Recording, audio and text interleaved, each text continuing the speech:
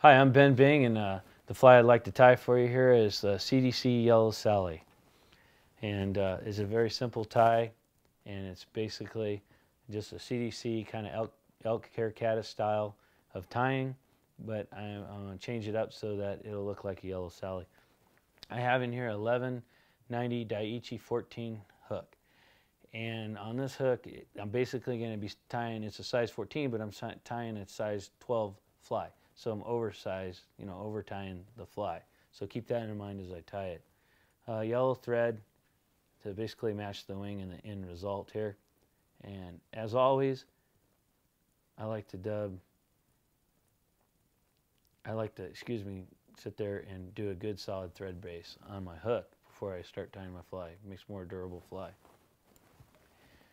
Depending on what part of the country you come from, Yellow Sallies could have a real distinctive red or almost like an orange butt in the back end of them. So I'm just going to use this is some Trout Hunter orange dubbing right here, and I only need just a tiny little bit. Start that up on there, just a tiny little skosh, as some would say.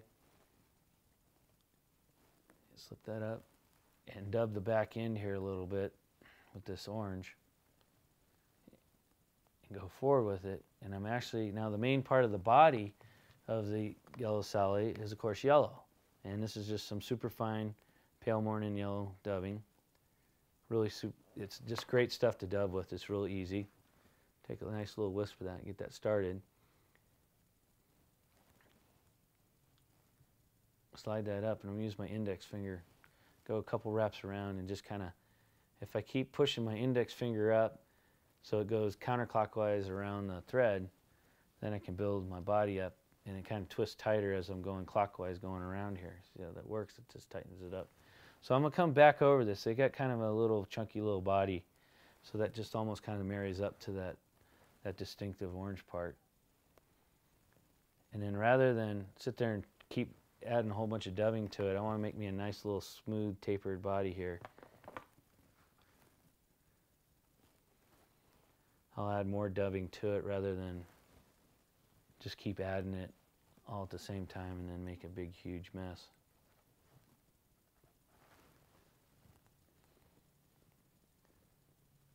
That's pretty good. So I dubbed it basically up on the hook shank where I gave myself enough room here to install the wings and all the other components of the fly. And for the wing and for the underwing, I'm going to use this pale yellow, but this is really some bright yellow CDC from Trout Hunter. And what I'm going to look for is, this is kind of a short little feather. That's not going to work for me. That's a little bit too long, large feather, a lot of material, too much. But if I get a couple nice feathers of this medium kind of size feathers, that's what I'm looking for to match them up. So I think that and that one will do right there.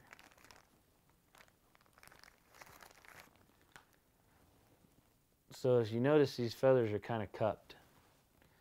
One's kind of swinging this way and that way.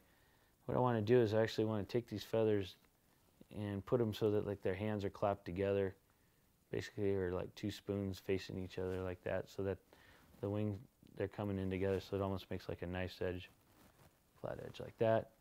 Clean out the bottom in here of all this stuff right here. We don't need that. So I got the stems, and in my hands, I can sit there and take these tips to where they almost line up on the end here, even by rotating my thumb and index finger back and forth, sliding them in and out. I'm going to hold these tips here and then kind of gather this stuff up and move my fingers forward to where I can knead my wing up into about the right amount that I want. Right there. Now this wing here on Yellow Sally's got a little bit more elongated body, so it's actually going to go past the hook shank just a tad bit on here. That's the proportion we're looking at for the wing. Tie that down real good. Now I'm going to keep my thread and my material, as I go forward with my thread, I'm keeping my material on top of the hook, going towards the eye, and I'm building up like a little collar area. This is where we're going to hackle in. Right there, just like that.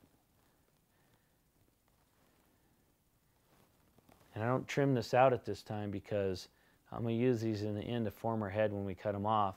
And when I need to whip finish it, I need to move it out of the way so I get to the eye of the hook to put the whip finish in. So we'll leave that in there for now. It's not going to hurt nothing. For the overwing, caddis have a really veiny kind of wing that lays on top of it. So I'll just grab some of this partridge. It's got a diffuse kind of look to it. Speckled, if you could say. It's like looking like it's speckled. So I'll just take one of these feathers, clean it up. So I got basically a feather like that. You see one side's dull and one side's kind of shiny. I'm going to put it so it's cupped down on top and the shiny side up. And I'm going to lay that right on top of this overwing here. Just like that. And then just with the thread lightly, so it doesn't go all over the place, just kind of secure that down.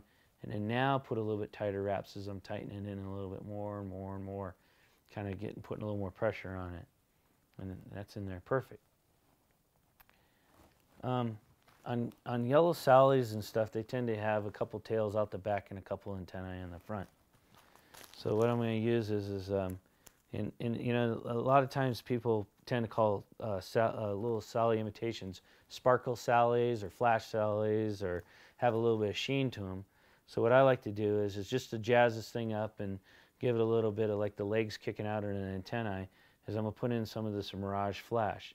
And here's a really cool trick that I learned, is that I'm taking the flash and the thread's hanging down on the opposite side of the hook, and I can actually take this flash and work it around over into the position of where I want it by just tracing the thread up over the top.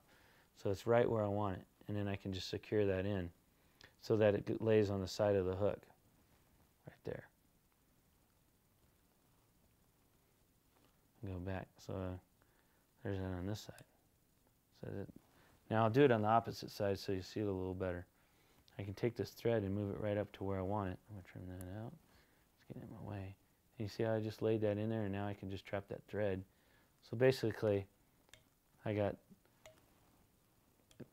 big X right on the side of the hook of the fly like that of my flash. So that worked out pretty good. I'll trim that up in a little bit after I hackle it. For the hackle, I'm just going to take here some of this, it's almost a Cree, but not quite. It's a little bit more on the darker side of a Cree hackle, but it gives a real buggy, the legs kind of sprawling out, you know, it's on top of the water, trying to swim or get a hold of something before it flies off. So it's just basically a grizzly variant fly. And I'm going to just pull one of these feathers off without ripping them off of the hackle, off of the neck here. And I'll try to size it up. Now remember, this is a size 14 fly. So, I mean size 14 hook, and I'm tying a size 12 fly. So I'm going to actually need to go a little bit larger on my hackle. Plus that supports the fly as it goes through the water. Let's see how this one looks. That looks pretty doggone good right there. That's what I want. And to prepare the feather, I'm going to just sit there and clean it off and tie it in by the stem right here. And I'm tying it in wet style, so that means basically the hackle is going to go to the back of the hook instead of forward like a dry fly would, where you want it to support the fly and go up on the water. You have to be really careful here not to, I'm going to go in and trim off my stem from my hackle here, but you got to be really careful because you don't want to trim off these legs, so this gets a little tricky.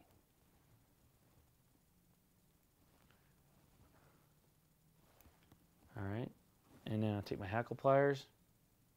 It looks like a mess, but hang with me, it'll all come together here. Only about 2-3 turns is all I need in here. These are basically going to be outriggers for the fly when it's said and done. That's it. So I just tie that off. One trap wrap behind the hackle, and I'm going to come in front, put in some wraps in front of the hook. That's why it's really nice to leave all this waste on the front of here. I can control it and pull it out of the way like when I go to do my whip finish here. 1, 2, 3. And no head cement, because when you put head cement in on CDC, it just sucks it all right in there and it takes away some of the abilities of it. Now I'm going to work my scissors in to remove, first off, this hackle that was left in there. Find the stem, gets a little hard, and then just trim that off. That's out of the way. Now I'm going to come in the front with all this butts and all this waste. Careful not to sit there and cut those off, and cut a little head just like you would on an elk hair caddis on the front. Right there, just like that. So basically that's the front part of the fly right there. Now I'll go through and even up all my antenna in the front. It'll be about a 1/2 inch sticking out in front.